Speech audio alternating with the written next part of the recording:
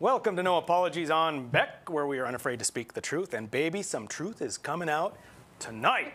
I'm your host, Rick Becker, co-host Lori Hintz. And it's my fault. Yes. Lori said, she said, hey, by the way, I put you on for Rick's Rant. You haven't done one for a while. I'm like, okay. Okay. Let's talk about Rick's Rant.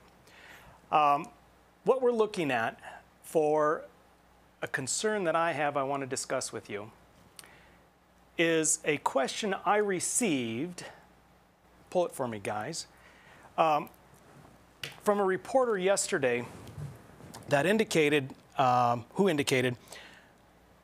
he didn't think there was going to be a lot of support for a proposal I made, we've discussed it on the program, regarding not spending all of the federal ARPA money. That's the American Recovery Plan money. We have $1 billion of it, a little over $1 billion to spend. My proposal is to not spend it right now. Spend it in 2023 when we can be deliberative. Instead of cramming spending $1 billion into 3 days and voting on it in one massive bill, the citizens of North Dakota deserve better. That's my position. So he asks, what kind of support will you get? And I said, well, at best, a small handful. But it occurred to me, it's actually more than a small handful. It might be a small handful that would actually vote on it.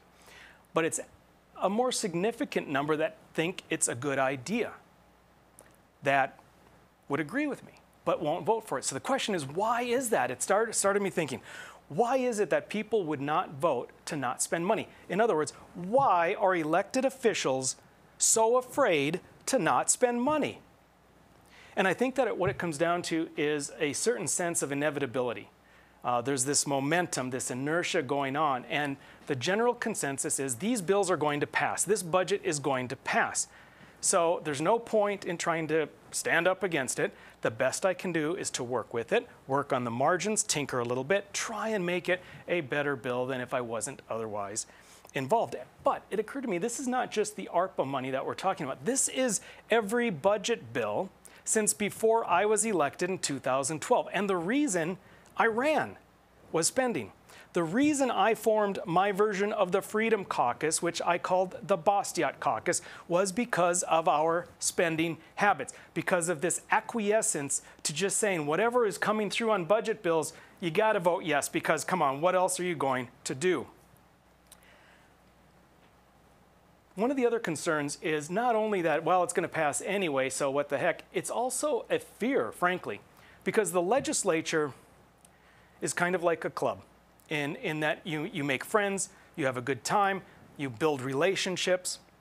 Now, voting no on budget bills is going to start to put you out there. You'll be identified as a person who's going against the grain, who's putting up barriers, who's causing conflict. If you vote no on too many budget bills, you're going to be ridiculed. You're going to be marginalized, ostracized. So there's all this pressure to not go against the grain. And why would you, if it's going to pass anyway, why would you put yourself in that position? Nobody likes being ridiculed. Nobody likes being on the outside.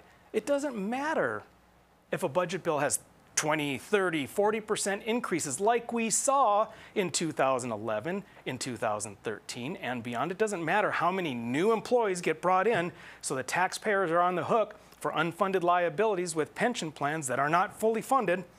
None of that matters. What matters is it's going to pass anyway. Why would you stand in the face of that? This brings me to my next point on this topic.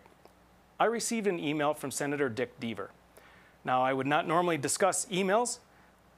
I consider them confidential, but Senator Deaver sent it to all Republican legislators. It was not confidential. In it, by the way, his letter was in response to an email from me indicating that, you know what, we've got the leftists coming at us. I've got concerns about a governor who's overstepping and doesn't respect a line between legislative branch and executive branch. We need to band together this time of the Bastiats, the conservatives, and the moderates fighting. We need to get past that. We need to recognize that we are like a family, and some of us bug the crap out of other of us, but we got to get together. That was my email. In his response, he chose to kind of do a slapdown of me, which is fine. I'm sure some people enjoyed that.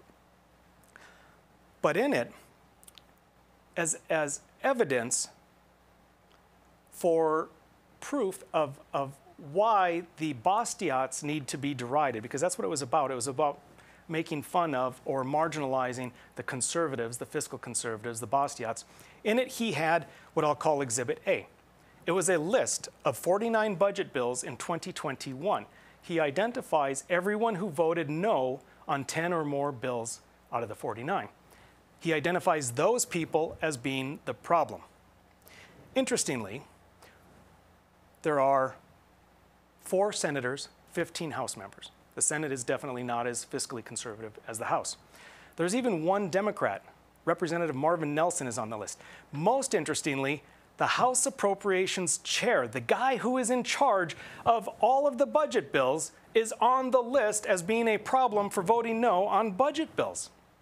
Really, the way this list should be taken is that it is a good list for you, the citizen of North Dakota, to identify, to be aware of who the fiscal conservatives are in the legislature. Now, in his email to me, Senator Deaver says, abdication of the responsibility we have to fund state government is not a conservative position. So here's the thing. When a fiscal liberal attacks a fiscal conservative on their voting record on spending bills, there is always going to be a logical problem. It will never stand up to scrutiny. So Senator Deaver posits that our choices are either vote for the spending bill, doesn't matter if it's 20, 25, 30, 35% of an increase, you vote for it. Or you vote for no funding. If you don't vote for it, you are for not funding that agency or the state. Now that's known as a logical fallacy called a fallacy of false choice, a fallacy of false dichotomy, a fallacy of false dilemma. What it means is those are not the 2 choices.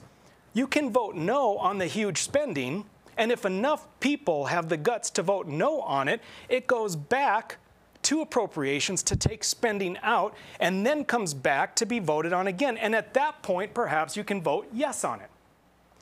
That is not an abdication. That is a fallacy. He says further, quote, some of us have defined their service with nay votes. Now, I'll tell you what, I have not defined my service with nay votes. I have defined my service by sticking to principle.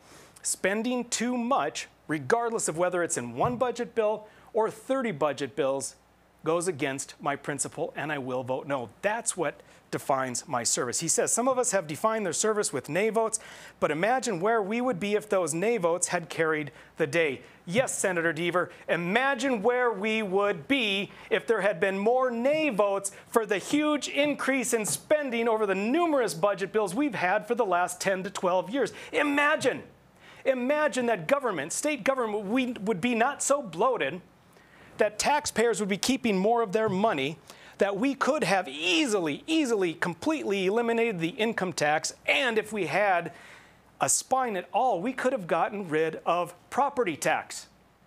That's where we would be, Senator Deaver. Imagine, yes, I invite you to imagine, if you had principles about fiscal conservatism, if you had principle enough to vote no on something without worrying about what someone else thought of you, of whether you would no longer fit in with the cool kids, about whether you're going to be reelected.